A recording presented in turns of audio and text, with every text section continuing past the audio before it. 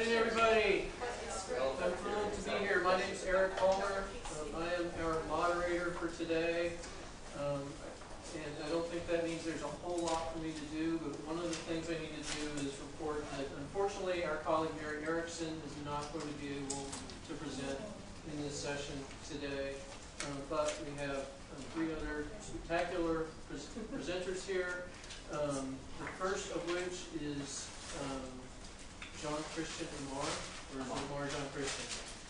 Okay, it's Aymar from the University of Pennsylvania, and let it rip. Thank you. Hello everyone, how you doing? I did the wrong thing and packed too much information in this, so I'm going to start right away. So obviously a lot of people here in this room know about television distribution. You wouldn't be here if you didn't. And you know, if we're going to kind of do a real abstract view of television history, we can say that there's probably two dilemmas. There's an historical distribution dilemma of not enough space for producers, right? 3 networks, 4 networks before 1980, and the current distribution dilemma, which is the exact opposite, simply too much. Hundreds of networks, and I think online, that long tail is simply extended. There are simply more TV-style networks online. And so we have all this space for producers now. And my question is, can digital distribution, specifically internet distribution, monetize the long tail for a broader base of producers in the industry? So before I get into the case study that I want to use to show whether that's possible, which is Strike TV, I first want to give you a brief overview of the kind of robust web video landscape, of which is quite exciting. The ones that get the most attention are curated sites, meaning the programs are selected for the network. Produced by people in Hollywood, some of them you know and some of them you don't.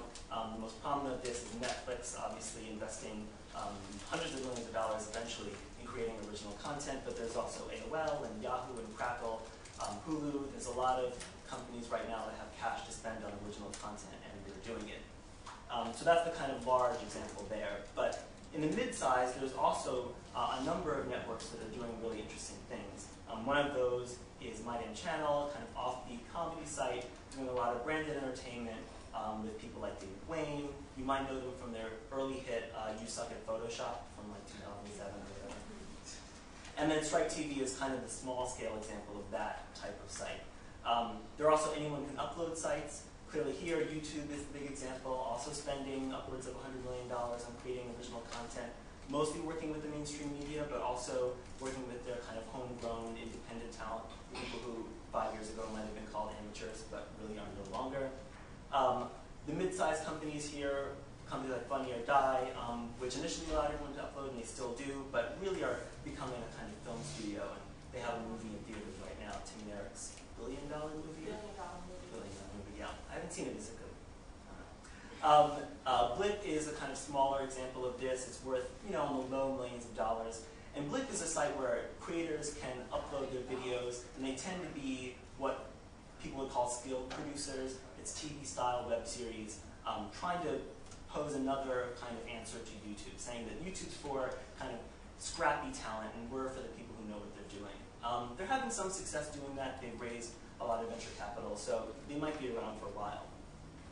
Finally, there are a number of networks targeting minority audiences. A lot of these haven't been getting attention, but the ones that have are networks like BET Online, which is actually distributing a bunch of original web series on its site, and as at least proposing to move those on air, one of which it has said it will, a show called 8 Days a Week. A bunch of other TV networks online are trying to do this. I know Logo has had some interest in web series, although they haven't quite made it there yet. There are some mid-sized minority networks. Madame Noir is a really good example of this. It's a kind of news and entertainment site for black women, and they recently moved into video with a couple of unscripted web series, one starring a former star of Fresh Prince of Bel-Air, actually, kind of mommy advice show. And then there's a kind of longer tail of really small, scrappy sites trying to harness all this original production online.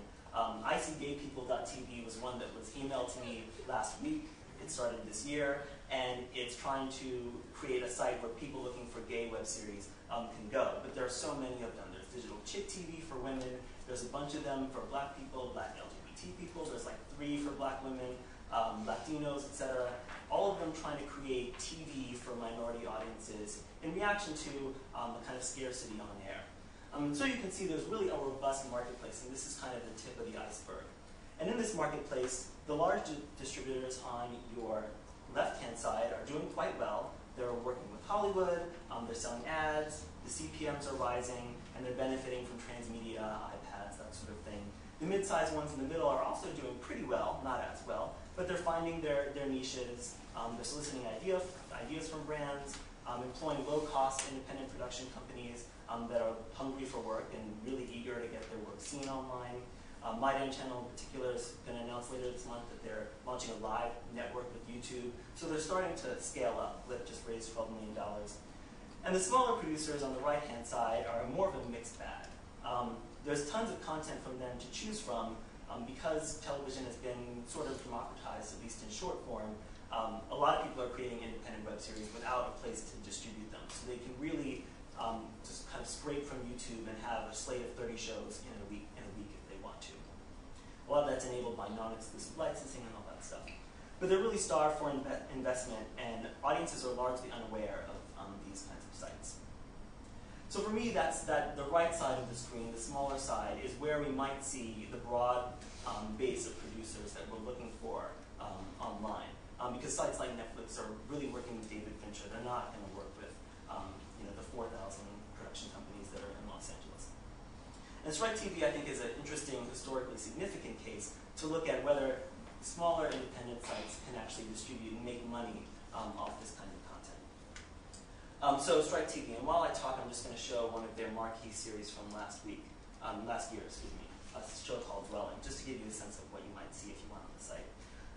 Strike TV is representative of grassroots distribution by Hollywood, kind of insider outsiders, depending on how you categorize it. And as you can see from the motto, Hollywood Unplugged, they're really pitching themselves as a kind of response to Hollywood, a direct response to Hollywood, which is based on their roots, which I'll talk about in a second.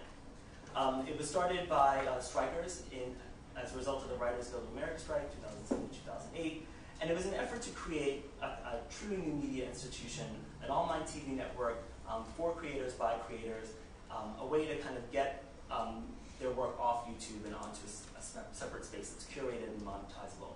Remember, this was 2008 this was started, right? It's a different moment than we are right now. And I'm trying to understand what these kind of efforts mean for the possibilities of new media.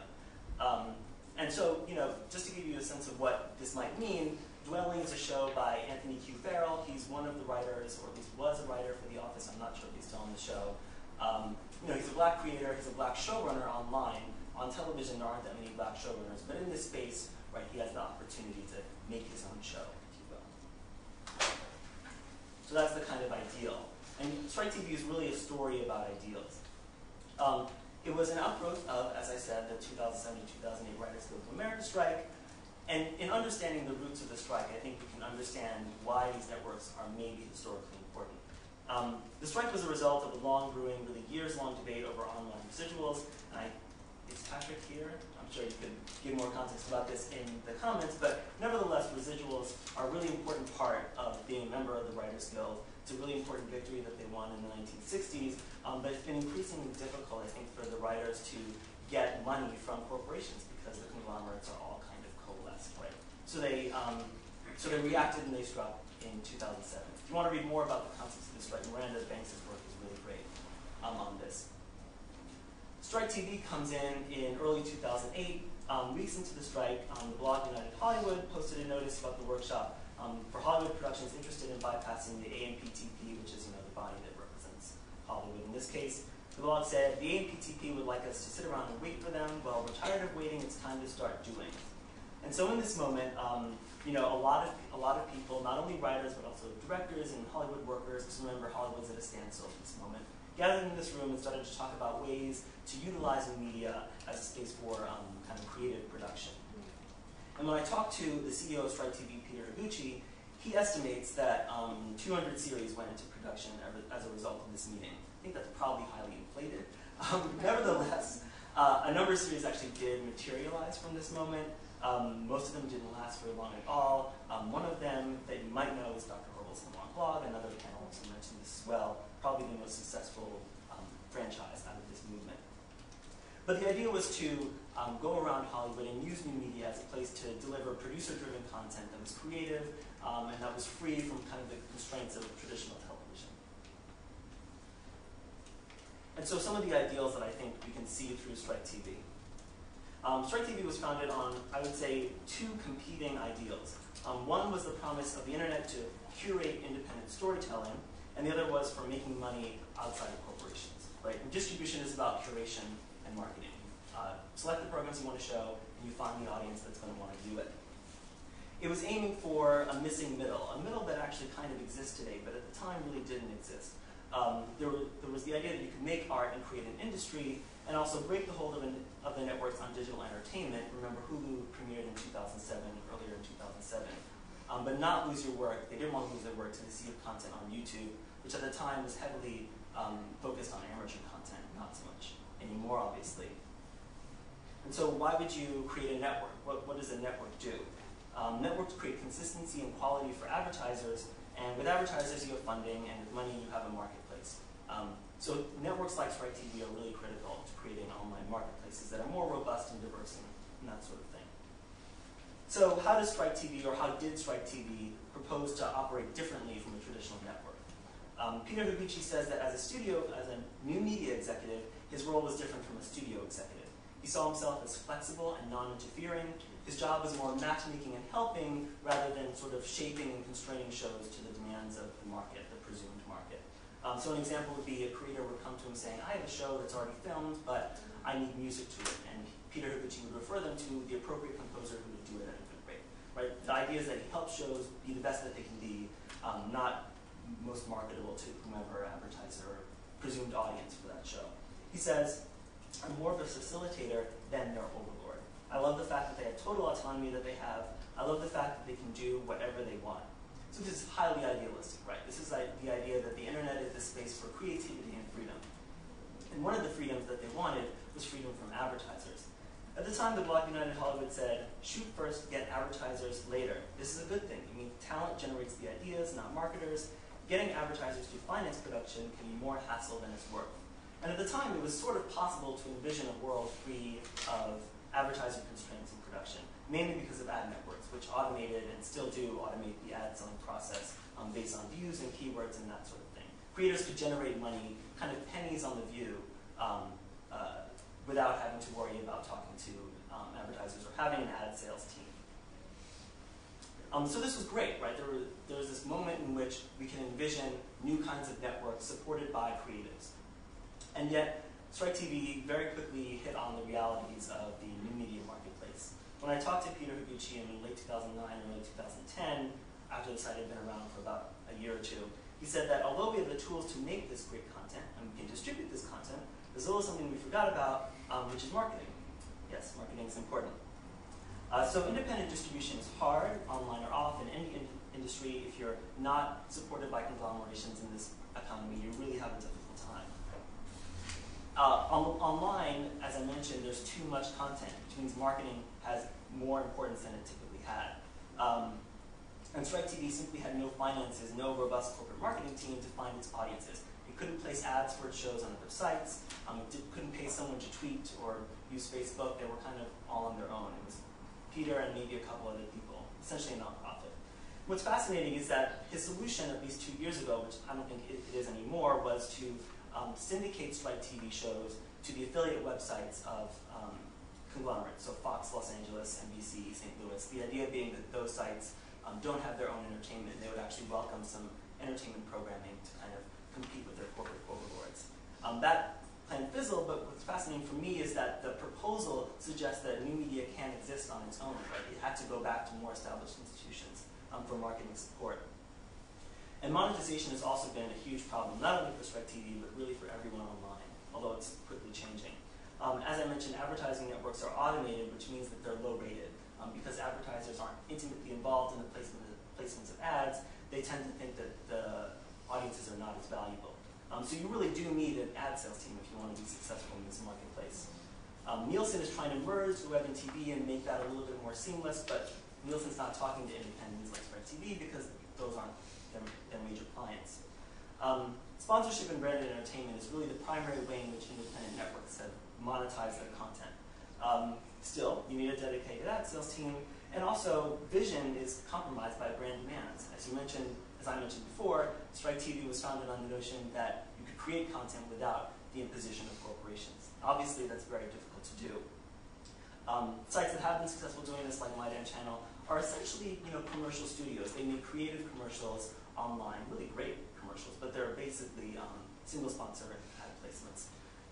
Other sites that were born out of the strike movement, like Anyone But Me, that were able to get hundreds of thousands of fans involved, have since found out that talking to advertisers, they're not very used to dealing with the kind of niche markets online. So Anyone But Me is a teen lesbian series, and they were told by sponsors that teen lesbians are not a big enough market for them to market to, despite the fact that there were 500,000 fans for the show. And so just because you're online doesn't mean that the rules of the mainstream media have changed. Finally, to conclude this very brisk presentation, what is the promise of web television?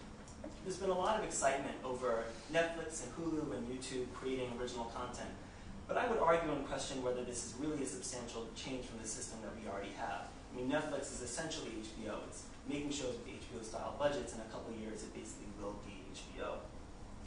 YouTube has some experimental content on site and some indie producers, but by and large, mainly Hollywood, I think, moving into the online space.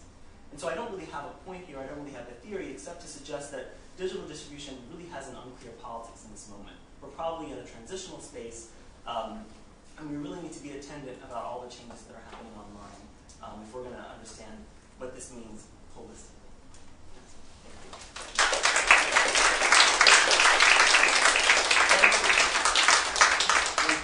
I do have a site that I'm editing called Hack Division that started last month. If you're interested in contributing, it's on the future of television. Talk to me afterwards.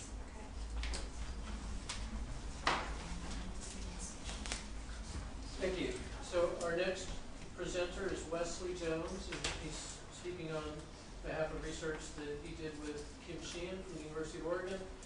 The title of his presentation is Netflix Became the New Blockbuster, Can It Be HBO 2? Hopefully this will work.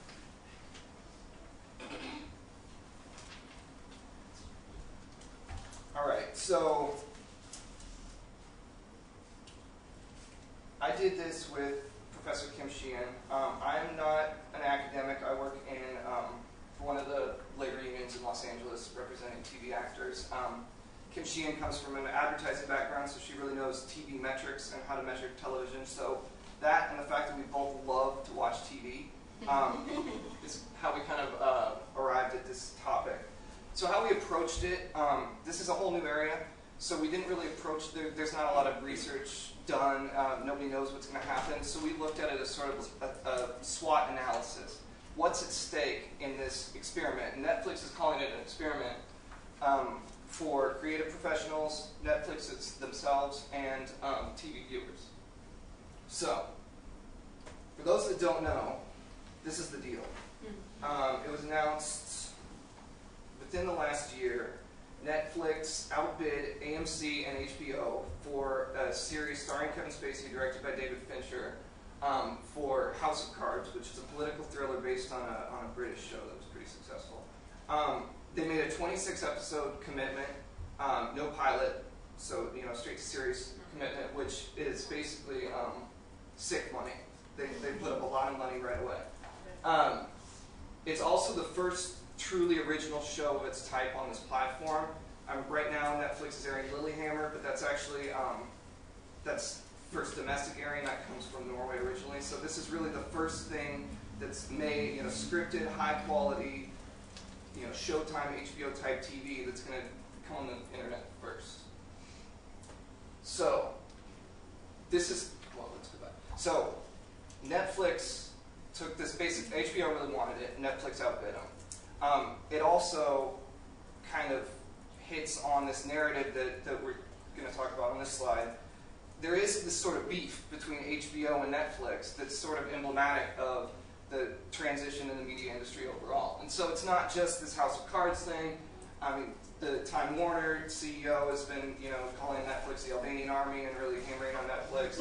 That was the quote. they got the SPAT actually included. They made them buy the DVDs on the open market instead of the traditional deal of the wholesale deal that they had for years.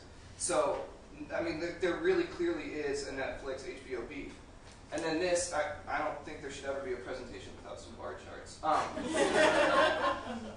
This shows that comparing the two, even though on their face they seem like very different companies, the numbers sort of indicate that they're starting to look like similar companies. You see, the top is subscribers.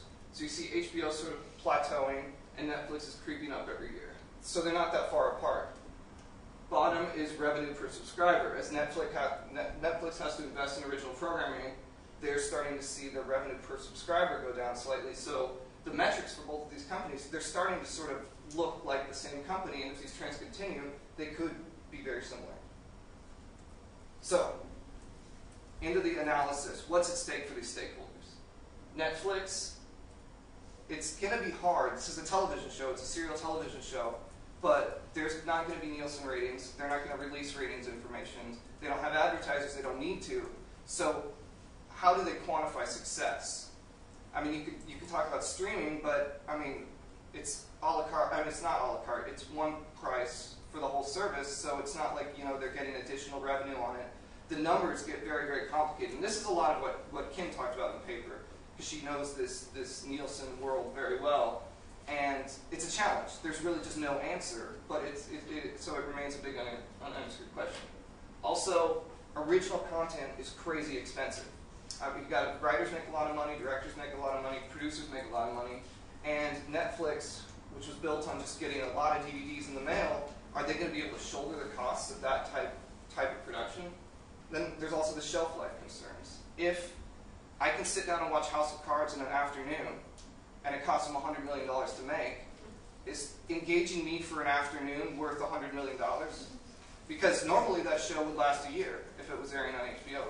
So, is the shelf life going to be a problem for Netflix? For creatives, for the writers, directors, actors involved in this, what's at stake? There's no rules with a digital platform like this. Episode length, you don't have to worry about 23 or 43 minutes. You could do 90 or 120 minutes.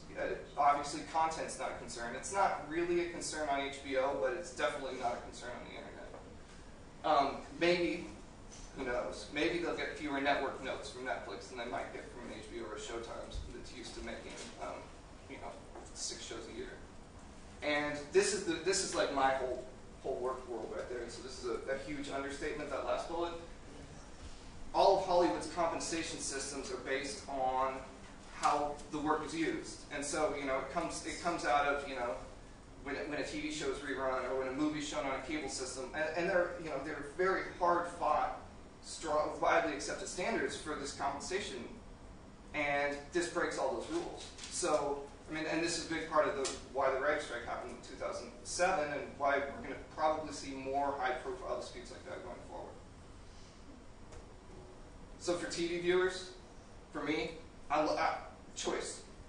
The fact that you have this high-quality series that you can watch at your leisure for $8 a month if you're on the streaming-only plan, assuming they don't hike the prices, which they should. You are opening up a world of choice. Cost. If the costs are sustainable, you're getting more content at a cheaper price. If they're not, eventually, I mean, we saw the HBO, Netflix numbers starting to look similar. Are we going to start seeing prices look similar as well?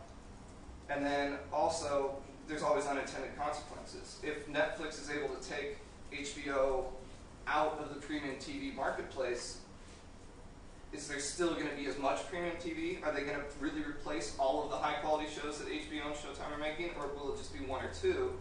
And as a result, there's actually less high-quality choice. So we played the movie in the conclusion. If it works, and it'll probably work. There's a lot of pressure to make it work. I think we're going to see more original content on Netflix going forward, and there's already a couple things in the pipeline. There's the Arrested Development, which they talked about this morning.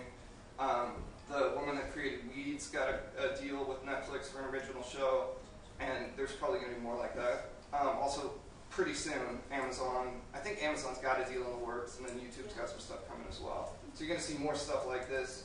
You're going to see more choice for consumers, obviously.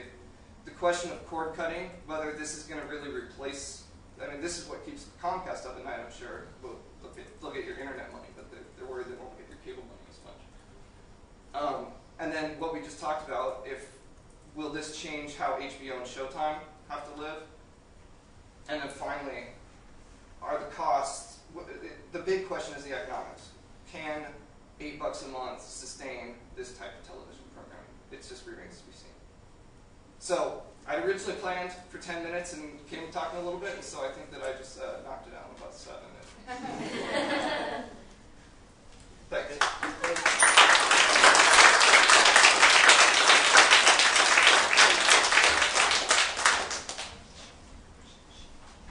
Okay, and our third presentation today is Big Hollywood Small Screens, Corporate Struggles Over Distribution in the Digital Realm. And this is research by Alisa, Perren, and Karen Petruska from Georgia State University. And Karen is here to make the presentation. Thank you.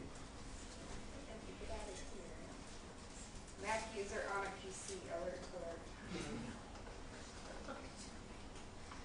All right, so first I need to send Alisa's apologies. She was very sad that she couldn't be here, and then after looking at the back channel, she's even more sad. So how do I make this? From beginning. Hmm? From beginning. From beginning. Top left. All right. So this is something we co-wrote. We divided it up by roughly the stuff on Disney I'm going to talk to you about was Alisa's case study, and the stuff on Time Warner was my case study, and then kind of framed the piece together. It's a book chapter from this book coming to you to Amazon in July, apparently, according to Amazon. But I'm going to just start by reading a couple of sentences for you that kind of explain some of our dilemmas with this attempt. We focused on primetime TV created by conglomerates for mobile web digital distribution. So the major Hollywood studios have been unable to agree upon common technology and infrastructure through which consumers could, at their leisure, access content in the cloud. The objective of these Hollywood studios, seemingly, is to develop software that enables consumers to access media that they purchase or rent across a host of devices, including smartphones, tablets, personal computers, and television sets. So that's 2 sentences in, and I've already introduced a bunch of problems, a bunch of questions. For example, what technology will enable the smooth transition of content across platforms? And the corollary, which is important to the studios, what technology will not enable the smooth transition of illegal content across platforms? So piracy is the thing that's lurking in the background of this presentation. Never forget it, but it's not something I have time to focus on today. Also, what technology will enable the transmission of this content without disrupting current business models for the production and distribution of content? And that will be a big theme today. And will consumers purchase or rent this content? It's becoming a bigger issue today because the DVD craze was all about buying, building libraries, archiving, and now we seem to be shifting more to a rental model, especially with things in the cloud where you don't own something tangible. So these are interesting questions. And of course, how will pricing be established for either choice? And so most of you are probably thinking in the back of your head about the quote from the NBC executive, are we exchanging analog dollars for digital pennies? It continues to be a problem as advertisers aren't quite sure how much they're willing to pay for this. So those are some of the things that probably keep Hollywood executives up at night. To date, the major Hollywood studios have remained unable to form a consensus about how digital content can be distributed and accessed. So this is the bogeyman of the whole story. I put an asterisk just because it's fun, but really this book is focusing on the iPhone, although we expanded it a bit to talk about Apple more broadly. But certainly the legacy of the music industry, it is referenced continually in the trades. It is, executives always say, oh, we've got to be careful, we don't want to go the way of the music industry, where they believe that iTunes completely destroyed the CD market. The main function of like CDs as a, one of the poles in the tent, keeping the economics of the music industry functioning. Now we buy everything 99 cents and things like that. Do people even make albums anymore? You hear people talking all the time because people like to be hysterical. But our focus on Apple, despite really comes from its precedent within the music industry, its dominant market power, and its powerful brand identity. Because because this one shows you there are actually quite a few companies that we could be focusing on. You know, if we just took one of our case studies and talked about, okay, let's take Disney and let's see how we're finding it on all of these different, well, the same device, but different websites, different apps, and you'll find a lot of inconsistencies. It's actually challenging research because when you're trying, in research, you're trying to find themes, continuities, and when you do this kind of research, you find a lot of discontinuities, and then how do you say anything concrete? So that was what kept us up at night. So in this chapter, we offer 2 case studies of Time Warner and Disney, and how they have responded to Apple's ambitious efforts to build a consumer electronics ecosystem. And I should tell you, you can sort of see I adapted this. I put iTunes in the middle. This picture actually puts Apple TV in the middle, which is a whole other conversation. But because this is how I want to talk about it, that's why it looks like that.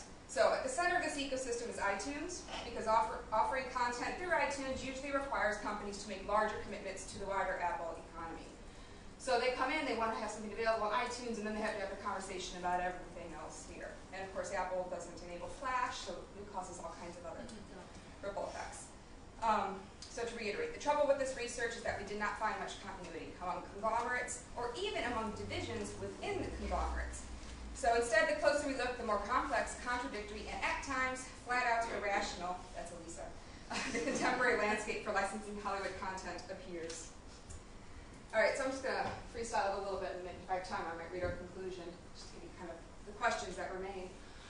So Alisa focused on Disney, and try to historicize it a little bit.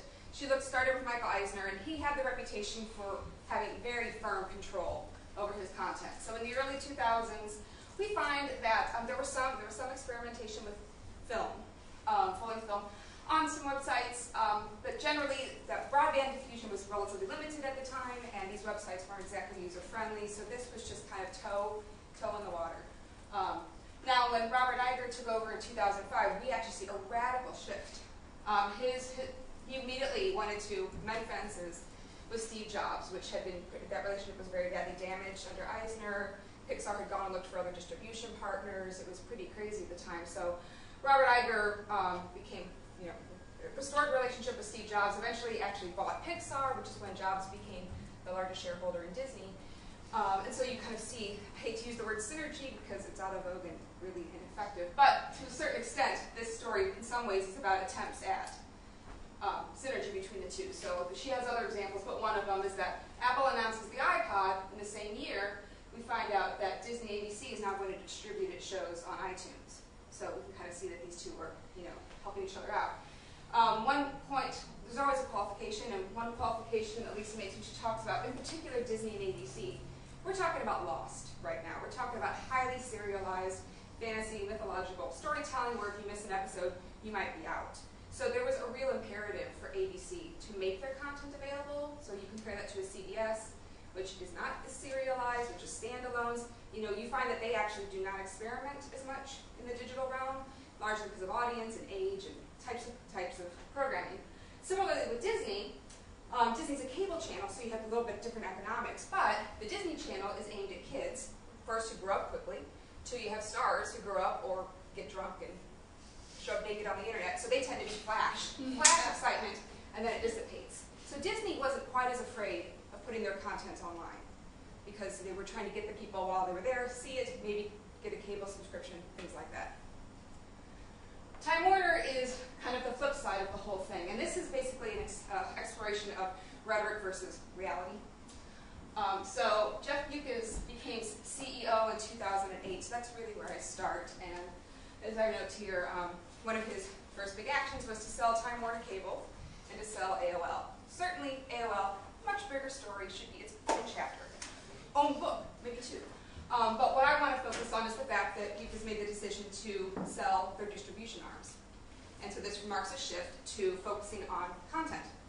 Time Warner is a content producer, and in fact, Hollywood Reporter reported that 80% of their revenue comes from television content. So it's a really big part of their business. So we have Jeff Bewkes introducing TV everywhere in this Wall Street Journal editorial, which is really interesting to read. He talks about the golden age of TV, and it's very raw TV. But as a TV studies person, you have to be a little critical. But he, you can say he really popularized TV everywhere. It's since been adopted by a lot of other companies. Comcast version is Xfinity. And so everyone's kind of doing it a little bit differently, but he kind of set up the ideology. And he frames it as incumbents, like Time Warner, versus new entrants, like Netflix, like Apple. And he's very strong about they are not distributors. And it sounds weird when you think about, well, iTunes is where I go. That's where they give me the content, but they distribute it to me. But he's talking about traditional business models. Dual revenue stream, windowing practices. So when he makes these distinctions, they're historical, they're industrial. And he very much wants technology to be harnessed to advance current business models of television distribution. So when you hear him talking all friendly about Netflix, because yes, he did the Albanian army, and then later on he said, but wait, remember the Ottomans, they took over Asia. So he's kind of, he tends to be, Netflix certainly talks about HBO pretty rough, but he tries to be a little more sort of friendly. He's happy to work with Netflix as long as Netflix works along his terms. So one of my case studies was HBO Go, which HBO in general is nice for this kind of thing because they are known for experimenting with technologies. This image down here shows you they were the first to go to multitasking. On demand, HBO was the first big pusher into on demand. So they're known for technological innovation. We have some keywords here: access, retention, and control. So access and control. There seems to be tension, and there is. But in particular, they have a privileged clientele. They have to pay extra, not just cable, obviously pay for HBO as well. So they actually really want access available to these customers because they're trying to justify the extra expense. So it's really imperative for them to make HBO available cross-platform. So that's the theory. And they went, but again, always on their terms. So the iTunes Sopranos deal, there was actually a history of Apple was trying to sell all TV rented for 99 cents. That's what they wanted. They wanted it to be nice and easy, consumer-friendly. NBC once balked, took all their content offline, and iTunes said, all right, see ya. Nothing, right? So HBO comes in and says, okay, we will be happy to share some of our content, but at $1.99 or $2.99, we make the decision. And they said, okay. So they have power to actually set different kinds of terms. But again, everything is trying to kind of reinforce these current business models. So we find that there's all kinds of discontinuities here with HBO Go. Certainly in the beginning, maybe remaining, there's still challenges of authentication. How do you actually confirm that these people are subscribers? It just actually, HBO Go just, I think this week, is now on the Xbox. And so all the gamers are like, woo! And then they're like, oh, you have to subscribe? So it's there, but only if you are within the little gates of the HBO community. And so individual deals with distribution companies, in particular, I want to emphasize long-standing partnerships. And so when you look at certain deals that are made, it's always useful to look at, have they been in business together for a long time? Is that part of why we might see some of these deals being made? Because again, trying to maintain industry structures is a big part of it is relationships. And Netflix in particular, again, could be a much bigger topic. But HBO Go is not very friendly towards Netflix.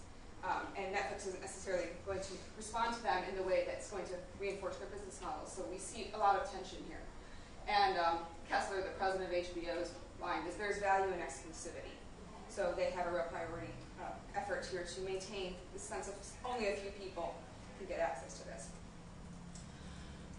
Okay, so this study, I just tried to kind of get a few bullet points for things to think about. So because our argument would be that it's very difficult to come up here and say, here is the answer on digital distribution. In fact, we're just raising a bunch of questions. So when you want to go and explore this further, things we think people should think about is think about business models and structures, whether you're talking about an incumbent or a new entrant. You need to think about where they're making their money, what long-standing traditions are in place that reinforce that windowing is something that the industry is going to hold on to long and hard. Their relationships, historic and contemporary, with distributors and producers.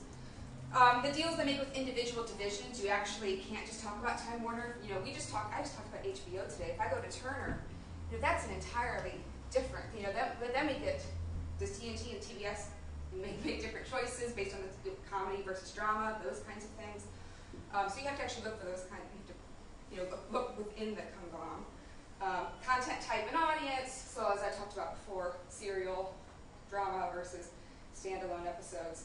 Technological capabilities, certainly technology is an off-cited limitation. The reality of that, like the scarcity, you can debate. But as I pretty much argue in here, policy usually trumps technology in these instances. What we see is that there are policies, ideologies in place that are being upheld that are actually what kind of determine what kinds of content you can access on your phone based on your cable membership, etc. Do I have a couple minutes to just read the conclusion? Okay. So the relative mobility of video content may be a popular topic among scholars, journalists, and tech bloggers, but it may not be a true trend with consumers, at least not yet. Two studies, one by a mobile traffic management firm and one by Nielsen, reported that only 10% of owners of mobile devices were responsible for 90% of traffic. We are therefore mainly discussing early adopters, who often have particular habits that differ substantively from the broader media audience. As Max Dawson argues in his examination of the digital television transition, industry and scholarly attention to early adopters, those who most quickly embrace new media technologies, have not only created a distorted sense of a digital divide, but also have contributed to a research deficit. It is important to recognize that companies like Disney and Time Warner seem to be acting more in anticipation, or fear, of the future than in response to contemporary consumption practices. To wit, today is the beginning of the end of TV as we know it, and the future will only favor those who prepare now, reads a report prepared by IBM Business Consulting Services in 2006 for senior business executives in the media industries. Content producers are being proactive in a way the music industry was not, in the interest of having greater control over their destiny. Despite conglomerate efforts to control the distribution of mobile content, the future remains uncertain. People may not adopt these technologies, these devices. Adoption may be very slow, or change may happen in ways unanticipated. What is certain, however, is that the current landscape of digital media distribution is one of confusion and chaos. Some shows are available on multiple digital platforms, while others cannot be found anywhere. This chaos and confusion can also be felt at the level of consumption, particularly for those who are not technologically savvy. A challenge for research about Apple and its devices is the flurry of reporting that arrives with each large-scale Apple announcement. Over the last decade, the mainstream press has sustained a love affair with Apple, whereas major announcements by other technology companies such as Amazon and Microsoft are often buried in the technology pages of newspapers, if they're covered at all. Every move that Apple makes generates thousands of words in print and pixels, so as a researcher, you're just overwhelmed. This voluminous coverage certainly makes it easier for researchers to track Apple's every move and follow its shifting relationships with Hollywood conglomerates. However, at the same time, such coverage makes it even more difficult for researchers to make conclusive statements about digital distribution practices and challenges. Throughout all of this reporting, however, one point does remain consistent. The ability to sell devices depends on the availability of media content. By extension, a device without enough content will not revolutionize any consumer's development, television habits, or industry's fundamental operations. This is our danger. There's a book on the Apple book saying Apple needs the content producers. When Apple launched the second incarnation of its Apple TV, a lighter, cheaper, and more versatile streaming-only system, sales remained low. Many media analysts surmise that this was due in part to a lack of available Hollywood content. As Holman W. Jenkins Jr. contends in the Wall Street Journal, what we want is to watch anything we want, wherever we want, for a single monthly price. This desire, though understandable, fails to account for the decades-old infrastructure, business models, corporate practices, and cultural attitudes that support and sustain the television industry. As just one notable example, syndication dollars continue to provide much of the revenue that offsets the cost of producing multi-million-dollar episode programs. Companies are reticent to push online distribution efforts too far, for fear that they jeopardize the income generated through this revenue stream. The future of television remains unclear, to be sure. However, by understanding the issues that underlie conglomerate decision-making, scholars, consumers, and activists are better able to demand not only more diverse content, but perhaps even more open platforms.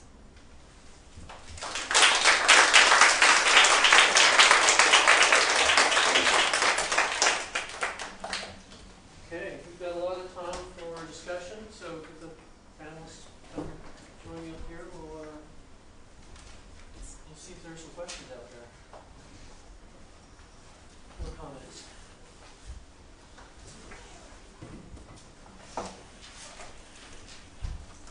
We've answered all of your questions. Awesome. Oh, wait a minute. Yeah, I've got a question. It's Wesley, isn't it? Yeah. I may have missed what you said, if you said it or not. Will Netflix own the rights to House of Cards in terms of things like international sales and that sort of thing? That's my short answer is I don't know. But and I mean a lot of it, like the specifics of the deal are controversial. So it's what comes out in the press reports. What I understand is it'll go on Netflix indefinitely, immediately, and I assume that Netflix, where it has overseas operations, which I think it just in Latin America and a few, I think, parts of Europe, I think it'll be available there, but short answer is I don't really. Now, my interest is actually more in the countries where it doesn't have operations. This idea that perhaps they might be going to recoup a significant amount of that budget by, well, when I say significant, I mean it's a huge budget, obviously, but by selling to other countries where it's going to air as highly premium content in the way it might have aired on HBO or something like that. See, I mean, in a traditional deal, the studio would retain those rights, and so Media Rights Capital, which is the studio that developed the project, Netflix would play the role of NBC, and then they could, Media Rights Capital could then later go sell it to TNT. I mean, we don't know the specifics. I would sort of assume that would be part of the deal. Netflix probably isn't going to go into the content sales business, or maybe they want to. We just don't know. It's a really good question. Netflix they've had a rough year. So everything we talked about Netflix has been transformed by some of these missteps and other things. So I consider them a real wild card right now. I mean, the most recent press is, Netflix now wants to be like a cable channel. So instead of seeing innovation and transformation, we're seeing them actually just become, as Dukes wants, becoming part of the established business models of distribution. They'll actually partner with cable companies like Comcast, and we'll actually see them showing up there. So I'm not sure yet that they're doing that much that's transformative. If I could just follow up that with one last question about that. Do you think that by virtue of being on Netflix and therefore indefinitely available, that also hurts in terms of the lack of aftermarket sales? The fact that you're not going to probably buy a Blu-ray version of House of Cards if you feel that it's always going to be there in the cloud for you to watch. Is that another financial implication of this model, which Right, absolutely, and there's not going to be a market for syndication either, because why would you watch it on TNT with commercials when you? But not everyone subscribes to Netflix, and also DVD sales have been falling. I think it's actually a good bet for Netflix because, they're losing stars. They need people to keep subscribing. They might not even need the international sales. They might think that audience retention is enough to justify the price. Yeah, I think this is really interesting because both Windows and residuals are legacy business models. Residuals are based on windowing. And this idea of shelf life that you mentioned, when Netflix talks about its long tail strategy, its shelf life is infinite. And the reason they don't care about the reason that they're packaging all the episodes at once is because of the binge TV strategy. They don't care about stretching out the viewing over time because they're not intending for the audiences to keep returning to the commercial message because they're based on a subscription system. And so part of what interests me, thank you for such a fabulous panel, by the way. I was so busy taking notes. You all taught me so much. But part of what I'm kind of wondering about is clearly the sort of cultural shift in Hollywood hasn't happened yet in terms of understanding why Netflix is doing this. Is in part it's moving beyond those legacy business models. They're doing away with things like residuals and windowing. And that, to me, I think, is acknowledging what digital media actually is, which is that it's infinite in some sense of time and space, which windowing and residuals are not. So I'm just wondering if you guys want to comment. Well, the problem is the financials. There were reports. Didn't Netflix offer an awful lot of? They were offering a lot of for sale recently. They were trying to raise a lot of revenue, and so everyone was like, "Oh, Netflix is overextended." And that was part of where the price increase came from. Is that they're trying to do all this purchasing, but that they actually might be in the hole in maybe an Italy or Greece type of way. And we aren't kind of aware of all their financials, but they might be in a little bit of trouble. And so part of what we're going to see is, can this model that they're trying to create sustain them? Yeah, but also I think Netflix is really just one channel too. So they're challenging some things, but you're right that the studio that's making the show might find a way to still work in all that traditional stuff in other ways by selling it internationally. I mean, we just don't know about that specific deal. There's merchandising rights. There's T-shirts and anything else that might be spin off. Is that part of? Where is that? We don't know. Yeah, we don't know. So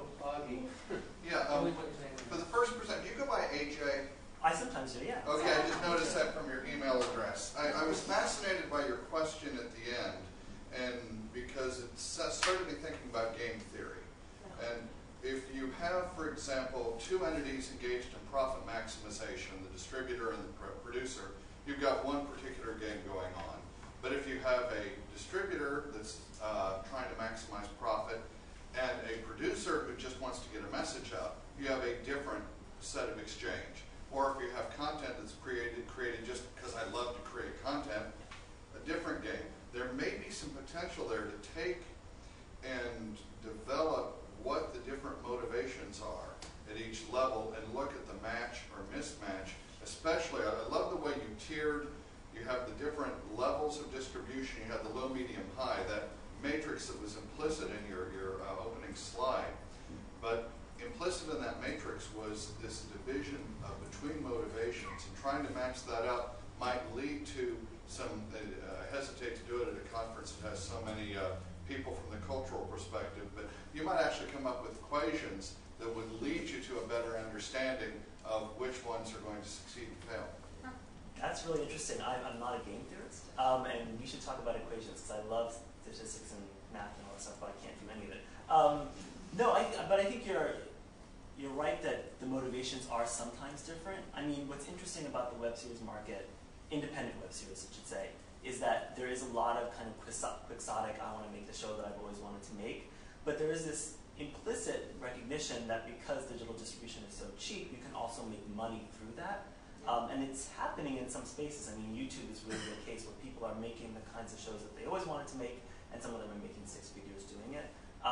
So there's this idea that money and art can come together that doesn't always happen. I don't know how that relates to game theory, but I think you're onto something. We should talk after. Next questioner back behind Floppy. Hi. What my concern is with the scripted stuff. I do the real life documentary stuff. You don't make it. But when you have scripted narrative films and programs like this, and then you have these distribution models, I start thinking about labor and labor costs, and especially with you, Wesley, you represent a union, and there are specific pay rate rules, et cetera, for the talent and crew that make up TV and movie shows.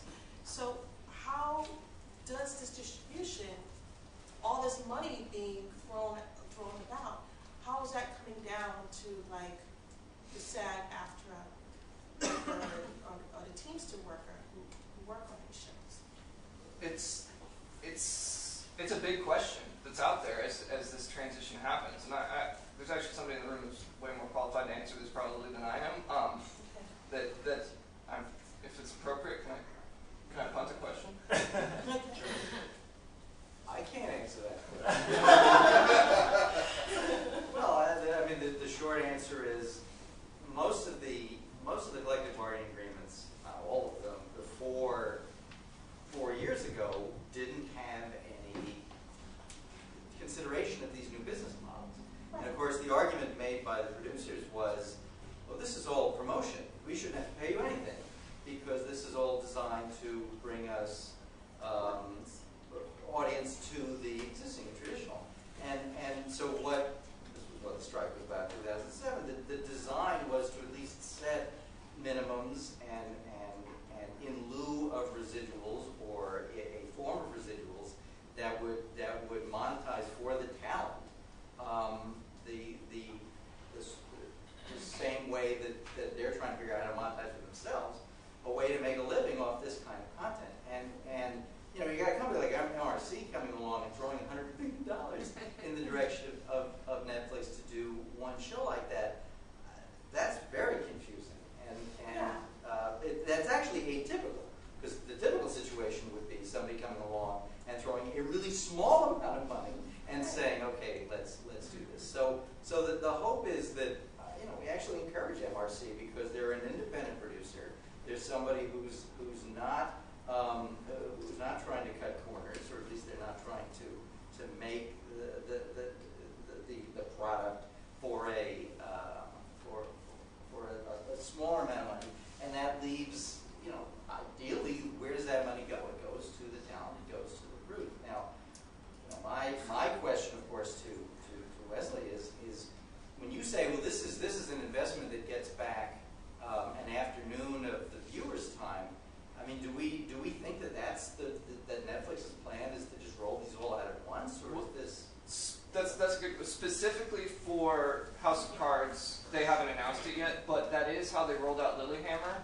And they did an interview with Sarandos, who's the chief content guy, and he said that's how the viewers want it. That's how we're going to release it. So I mean, they had the opportunity with this, with Lilyhammer to do that, and they dumped it all out at once. But see, to me, the business model, if it's Netflix trying to become HBO in regards certainly to this kind of property, the business model of HBO was, look, let's get an exclusive boxing match or a movie that nobody else has, and we'll get subscribers in for that thing, and then the human nature is you keep subscribing for months thereafter, and as a result, that's where Netflix's return on that $100 million investment is. So the notion that they would just put it out for a chunk of time, a limited chunk of time, sort of defeats the purpose of, well, then you're going to, how are you going to keep people coming back to on a monthly basis paying that subscription? Right, and especially if they're losing some of the studio content now. So if they're going to be producing more original content, will they be able to keep up with a viewer that watches one show in an afternoon? I mean, how many shows will they have to provide to keep that viewer engaged?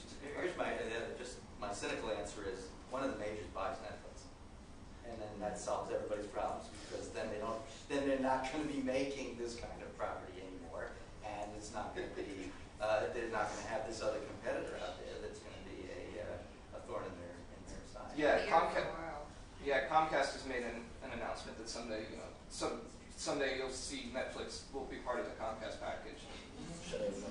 I mean, I think they said that they want 40% of the site to be original, something like that. I mean, it's close to 50, so they want to do a lot more. Right. A lot. Randy, just a comment to build off of that and the question. I mean, one of the things we have to acknowledge about something like Netflix as well, and I read this, I can't remember where the interview was, but one of the things that they acknowledge is that something that's really useful to them is simply to get people in the door. I think they were talking about this specifically in relationship to discounts around Christmas, that for them, one of the things that they've recognized is that simply getting someone to subscribe initially leads people to stay subscribed. And in fact, people are so inherently lazy about unsubscribing for something they're not paying much for, that it doesn't matter if you don't come back in a month, because you're still paying $8.95 or $9.95. But it also seems like it would be really interesting to try they don't come back in a month. I'm sorry? You kind of hope they don't come back in a month. Yeah. As long as they keep. But that's part of their business model. Right. Exactly. But it's also worth thinking about. We're trying to cram this into a sort of traditional entertainment model. What struck me as interesting amongst all of your conversations is that if we think about what Netflix is doing as an R&D investment, it really fundamentally changes what happens about the amount of money they're spending. Because one of the things that they get to do, and one of you alluded to it, is they actually now have the ability to gain metrics in a very interesting way about original content that doesn't have to go through the traditional media models. And this may actually give them leverage. And so seen in that light, maybe the investment isn't quite so ridiculous. Yeah, I mean, they have a different set of concerns. I mean, a slightly different set of concerns than most traditional networks. So you're talking about like understanding what their users' tastes are, so they can buy the right content to cater to those users and push the right content on that. And just to track marketing behavior and what happens, whether this brings in new audiences. So what happens, you're putting a big name actor out there, you splash information with new content with big directors, big investments. Yeah, What's that draw? The and reason then, why. again, how do people watch this so they can figure out then how best to target new content later on more cheaply? And they have all the demographic information about their users to go in there. But it has to hit. Let's say House of Cards does nothing. Well, that's why they hired David Fincher, right? The guy that's doing no wrong. I mean, I think that like the reason why they're following HBO is that you show the subscriber base of HBO. It's people don't cancel. The idea is that it's so culturally relevant that you can't, even if you haven't seen it in a month. David Fincher might do a show, and then you're going to be the one out. Pretty smart. So, Nikki. Well, thanks for all the presentation. I'm an academic, so I want to ask an academic question. So, I think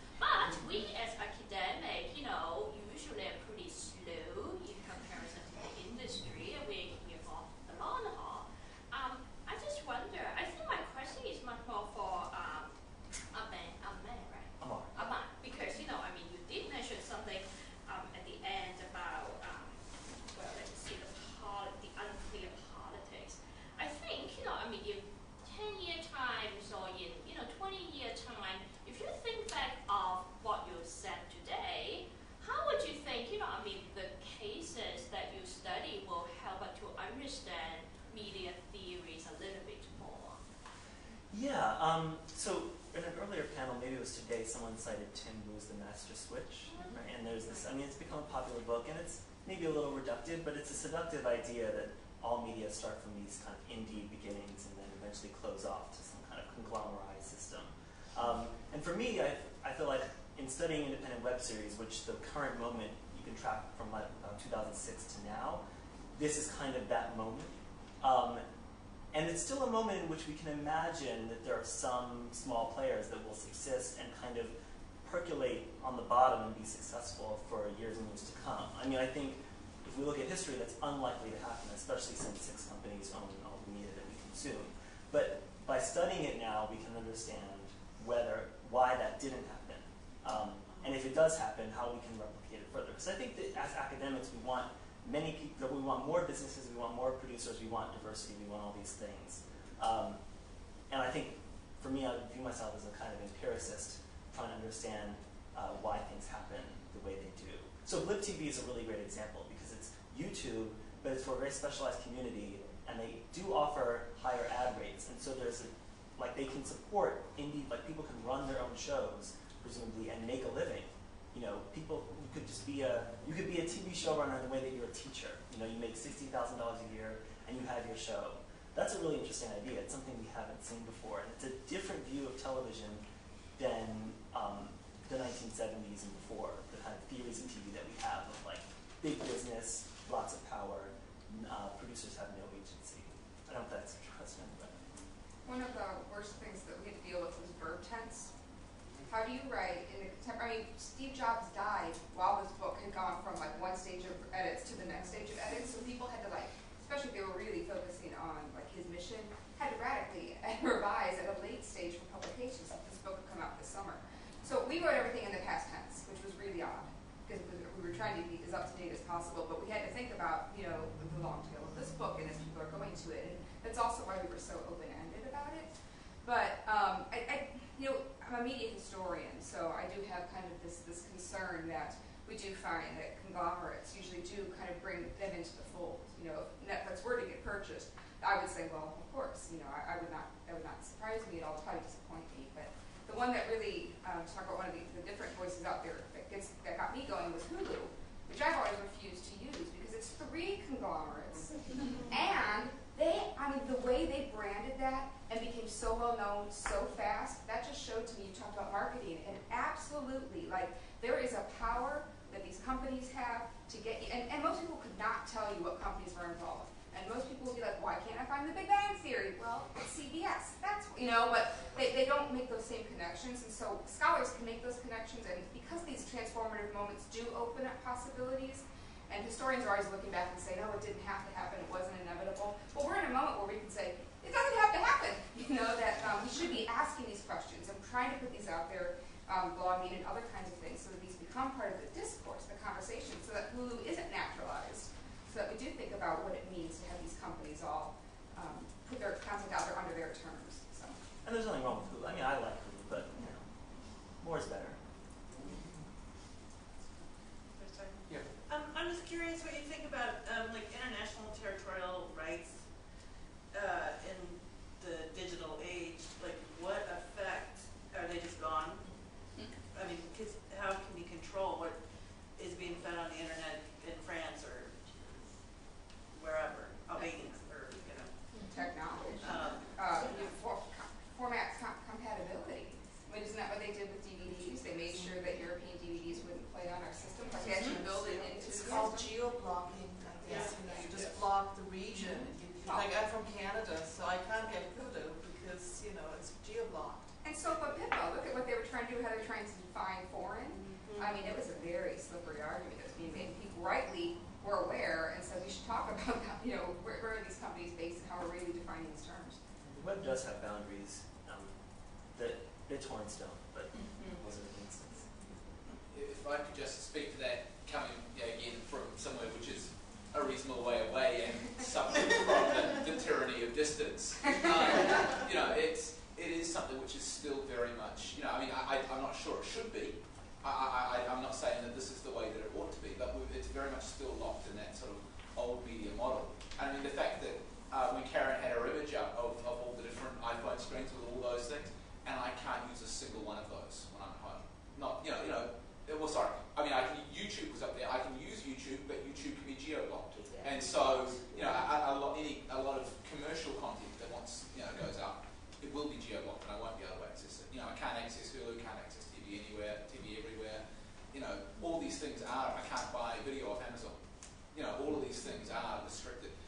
iTunes has started offering some content, but each piece of content needs to be individually licensed, and therefore there is almost no television on iTunes. And oddly enough, you get big Hollywood films, but New Zealand films aren't even available on New Zealand iTunes because of the the vagaries of international licensing, and who has the right to sell the license to iTunes New Zealand is the US distributor of the New Zealand film.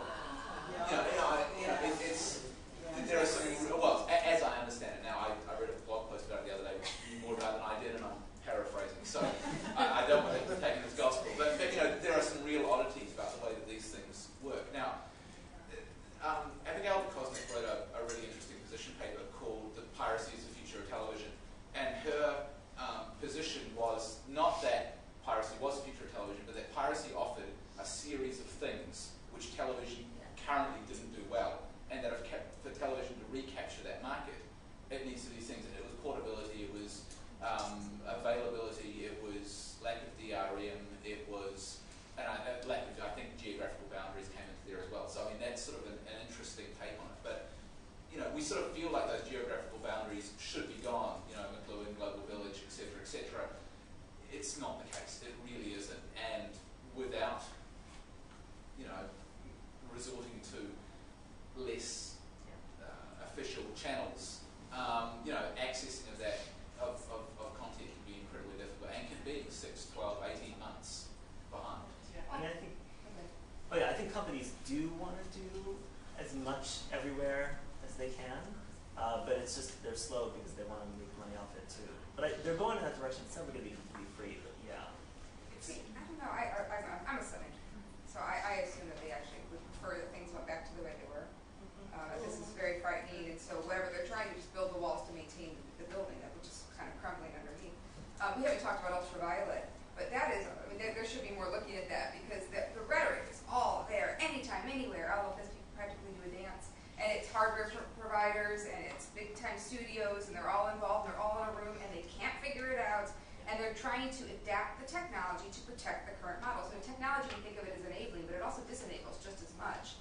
And so the ultraviolet effort, which is so you can have your things in a cloud and access them, is really hard to use in reality. So. That might be a little too open. Sorry, I want to add one more point, and then I really will shut up after this. And that's that I think that also a policy of these old medium are being reinforced. And again, I'm just going to speak from a New Zealand context, because what I know, New Zealand's currently in the process of trying to negotiate a free trade agreement with the US.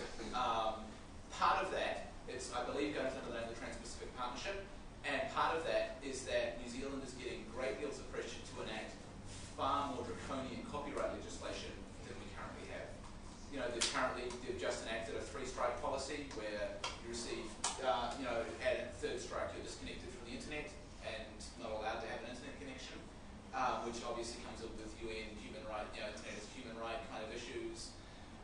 But there are there's a couple of other bills not media related which are being pushed through as part of this Trans-Pacific Partnership. But I think it all ties into this idea of trying to push for global policy, and the US being a dominant market in so many ways is sort of in some ways exporting policy, and I think that it's really interesting how that ties into it. Especially copyright is trying to export. Yeah. And it's a question over here. Okay, yeah, those are some great points. Not like I'm taking this off the topic, but it's going to be a little controversial, and put forward the claim that as it stands today, the subscription stuff is still a fairly boutique industry. The business is still organized at a structural level around commodity markets for audiences, and there's main players still like Nielsen. Like if you look at what the people in the industry talk about, they call it a government agency because of how many different parts of the business it penetrates, which is such a fallacy. It's a for-profit business, of course. And so I think one of the things that you're going to find, AJ, is looking at like these distribution channels for small-scale stuff. They have to play by the rules of audience making, and it's something that quite often gets glossed over is the access to the means of producing content is totally different from the access to the means of producing audiences. And that means playing ball with the Nielsen and attracting the right types of audiences. And let's be clear about something, that audiences, which came up a number of times, are not people. These are real abstractions constructed through business business strategies and manufacturing processes. I just think that's something that was a threat, and I think your presentation, Karen, right, is you emphasize, I think rightly, that the conservative influence of institutions, and that these are pressures that are going to constrain a lot of this development. And one last thing, building on what Mickey talked about in terms of the slowness and speed of stuff, a lot of this stuff is not totally new in terms of historical context. We've seen challenges to Nielsen in the past, and what happens is Nielsen is compelled to adjust a little bit, and then the competitors drift away because the business wants standardization, they want routinization. That's what allows their processes to flow smoothly, to be lubricated, and to maximize efficiency. And so I think those are some important things just to stir the pot a little bit, right? No, I really appreciate that because, as I mentioned, Anyone But Me, it's really one of these wonderful shows. It's like this beautiful little drama about these two young girls, and you know, they have a big audience, but I think the problem is they go to advertisers and they're like, we have 100,000 people following, and they're like, we don't trust you. Those numbers are from Blip. They're not Nielsen rated. So there is a kind of glue and kind of gel to the industry that makes it run that a lot of people just don't have access to, and I don't see that changing because it would be too much. Maybe it would be too much to ask Nielsen to rate every single show that ever comes online. I mean, they have a very specific way of doing things. It's very expensive. I don't know how to get out of it. There's two things that are important about that. One is that for the national marketers, they want multiple million people, and they're quite upfront about this. They don't, which is like such an antiquated way of thinking about stuff, but they're locked into these legacy workflows. So that's one important thing. The second has to do with the efficiency of having different ratings agencies. It's very expensive if you have to pay multiple times for the same product. Phil Napoli's work on this is very illuminating. The audience, because we know that this is a fabricated product and not a real thing. I mean, why pay two different companies for something as long as you can find an agreeable thing? That's where the competition comes, is trying to find consistency among the buyers and sellers on what they judge to be reliable and so forth. Well, they both have to agree. Right, that's what I mean, yeah. We've had a lot of panels on advertisers, and absolutely we should. They are a huge player in all of this, but we kind of get lost in the content sometimes. We forget about the people that are actually paying for the content. It's the advertisers and what they have to buy the narrative of Nielsen. They have to, or whatever company you're going to choose to use. I mean, sorry, I just want to say you mentioned the IBM business reports, which are hilarious, and they talk about the death of advertising. Last year, Procter & Gamble spent $9.3 billion globally. That's a record for advertising expenditures in a year. So I think advertising is slowing down is a joke. We're right up against the clock. So we'll take our last question here, and then we can continue afterwards. I think we're having a great conversation about the tensions between existing legacy structures and its collision with digital media, and a complete reworking and reconceptualizing about how stuff gets distributed. And that, but I just picking up on this conversation about advertisers, I think that's actually a place that we really need to be looking a lot more, because there are thousands and thousands of advertisers instead of 6 conglomerates. And as media scholars, we tend to focus on conglomerates because that's where we know where we can look.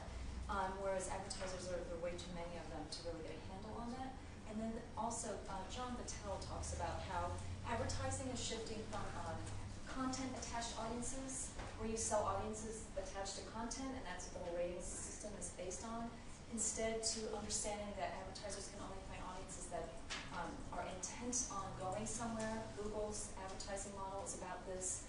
They find out what you're interested in, and then they send you there. They're not trying to attach content to you. So in other words, when I'm talking about residuals and windowing and advertising, those are all legacy structures that are actually being fractured by these completely different modes of consumption and distribution. And I think we're having a really interesting conversation about it. So thanks. Yeah, just a concluding comment here. Not about that. I think so, and I don't want to seem like Nielsen runs the world and that's everything, because there are people who are proposing different ways of rating this stuff, and there's going to be a new front soon in a couple of weeks, and that might provide some interesting models. And yeah, there are a lot of advertisers, and one of the things that's really exciting to me is independent creators going to smaller companies, not like Kraft, but like your national brands that are online that have maybe $50,000 to spend on something. They can't afford Glee, but they can give you enough money to run a really small scale show or something. So I think there is actually a lot of push and pull online, and it might end up being that this kind of chaos maintains